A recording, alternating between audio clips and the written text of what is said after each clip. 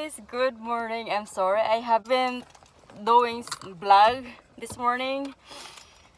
When I get up in the morning, you know, I'm not in the mood. So anyway, we just get out the 10 bucks stores for we're gonna get some chicken feet, but unfortunately they don't have it. So we try to go to Walmart to get some because that's what we wanting to get. But yeah, that's the last store that we need to go. So let's pray. They do have. So I'm gonna have someone praying. So anyway, I'm gonna have to drive to go now. So I'll talk to you guys later. So guys, we're finally bought a chicken feet from market, the big Walmart. So they have a lot of chicken feet there. But anyway, so we're going to drive now to go. Okay guys, we already take the nails. So we clean already, and also the part of this one here, dark. Yan, nalinis na siya. So ang gagawin ko ngayon, okay, I got another. I continue kasi naputol kanina. Kasi na ang battery na ano siya, namatay. So ang gagawin ko nito, ilagay ko siya dito sa kabila. Lagyan ko ng tubig para initin ko siya.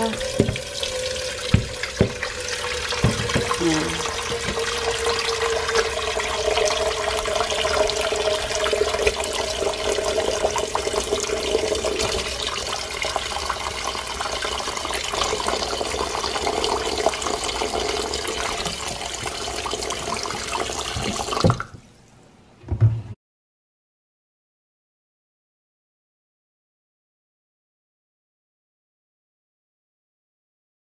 Ito na guys, binaboiled namin.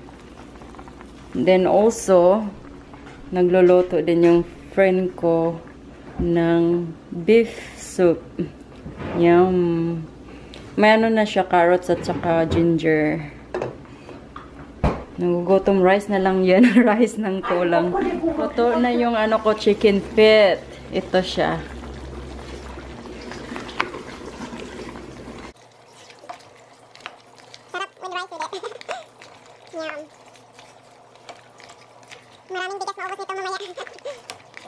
And dito naman sa kabila, mayroong sabaw. Sobrang ganda. May ano na siya, cabbage at saka tomato, carrots, yeah, inside. Then kay sayuti. I think Bisaya is sayuti, right? Then how about the Tagalog? Sayuti din. Anyway, that's sayuti vegetables. Yan. Hi, buddy. Hey, where's your boss? Yeah. It's very relaxing. It puts you to sleep. Hey. This is the cat. This is the bowl. This is the food. You're so friendly. Huh?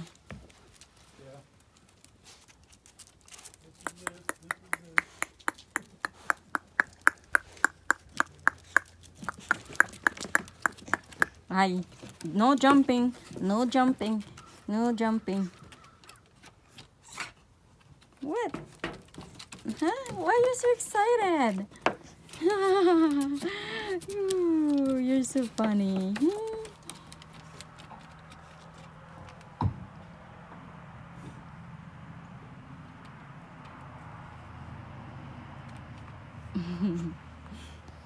So doon ako magluto guys ng isda at saka dry fish. Yes.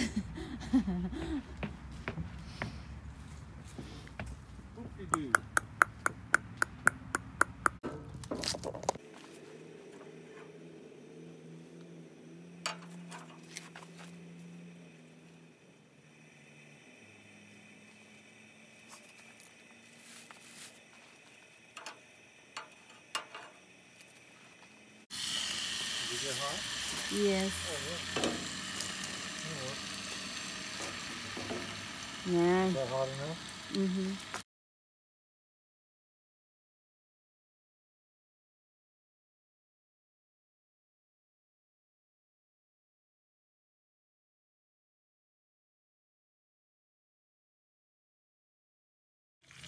Nangamoy na guys. You see?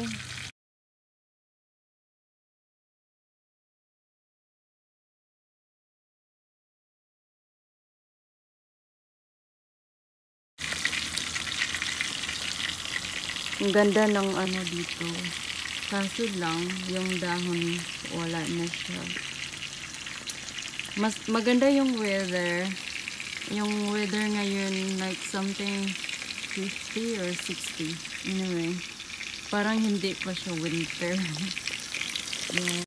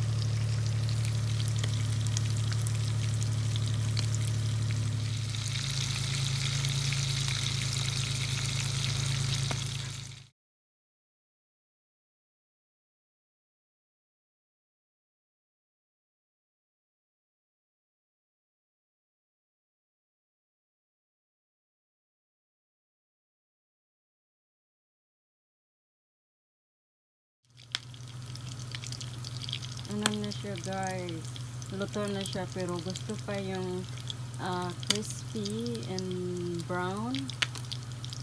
So yung isa malapit na siya maluto, and then yung isa kailangan ko pa siyang kaunting lulutuin para mag brown din siya. Yan. Then meron akong another 2 batches on that fish. Yan. Luto na yung ano, isda. So, mayroon pang dalawa doon. Yan ang pinaka-last. Then, mayroon kaming daily meat dito. Kailangan namin din prituhin. Yan. Hello you guys. Good afternoon kasi ano na ngayon, mga 1 o'clock something. So, ang ano ko, ang tsaka ko. Kasi, ano, napaaga kaming gumigising, then late na din ako natulog kagabi. So it means kulang ako ng tulog. Pero nandito naman kami sa kaibigan ko. Nagluluto lang kami ng dry fish at saka isda. Psst, get out. Psst, psst. Out, out. Oh my God, get out. So nakapasok. Oh, mayroong aso dito guys. Luto na siya yung ano namin, fish. Yan.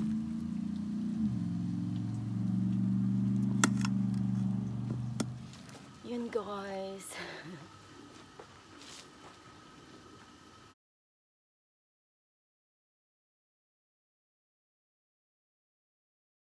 Buti na lang yung asawa ng ano ko kaibigan pumasok sa loob kasi ayaw niyang maamoy yung dry fish. Naamoy ko na talaga yung aso tsaka pusa andito. Walang langaw kasi maginaw. Hindi naman masyadong maginaw pero ano siya, pag summer sobrang daming langaw pag magluto ng mga fish at saka dry fish. So ngayon wala akong nakita kasi lamig yung aso.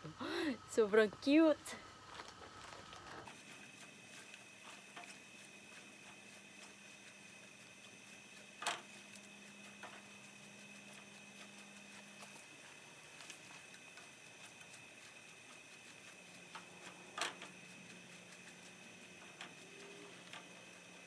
Bring house.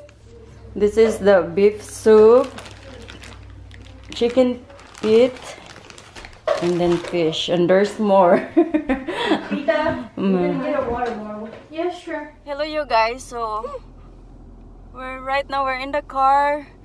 We're heading to go home, and I have a shirt here. Not really short, but my friend cut it. Then our brows. So I'm just gonna show you what's look like before and after later. And our brows is look good right now. So I'll see you guys later.